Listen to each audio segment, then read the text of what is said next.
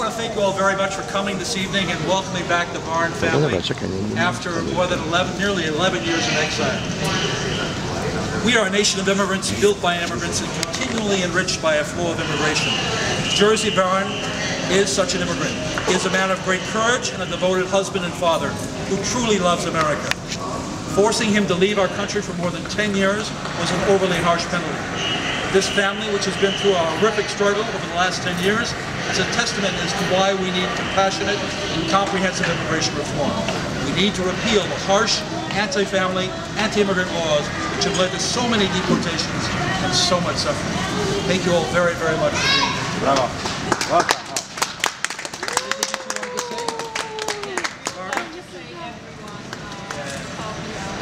Especially with Sir Tony and Congressman Quigley and Senator Durbin and Senator Kirk help us a lot to bring my husband back, so we can, after 11 years, we can be here all together finally. So we are very happy. Po polsku jeszcze, jakie emocje dzisiaj Państwu towarzyszą? No, jesteśmy bardzo szczęśliwi, zmęczeni, ale bardzo szczęśliwi, zadowoleni, że po 11 latach wreszcie jesteśmy razem, tak, byliśmy porozbijani, żona czekamy czas, żebyśmy tutaj przylecieć, zamieszkać w Anglii, żeby dzieci uczyły się tego języka, dzisiaj dzieci w 11 latach, zobaczymy, jak będzie przez ten cały mamy nowe życie. Przez ten cały czas nie tracicie Państwo wiary, że uda się pokonać to.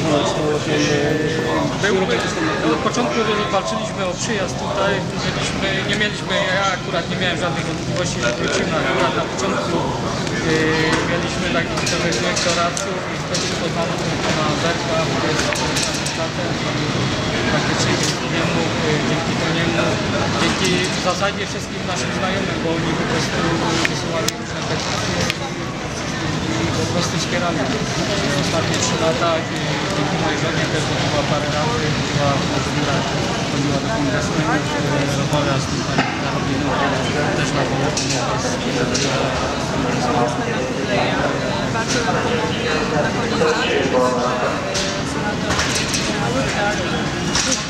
koniec bardzo dużo. Także dzięki temu po 11 latach zaczynamy od nowa. Szczęśliwa rodzina. Tak, no i dziękujemy naszym znajomym też, bo nas przyjęli pod dach, przynajmniej tymczasowo. Super, dziękujemy w ogóle wszystkim. Musimy od początku zaczynać. Dziękujemy bardzo. Jesteście razem. Wszystkiego najlepszego. Dziękujemy bardzo. Super historia. Thank you so much.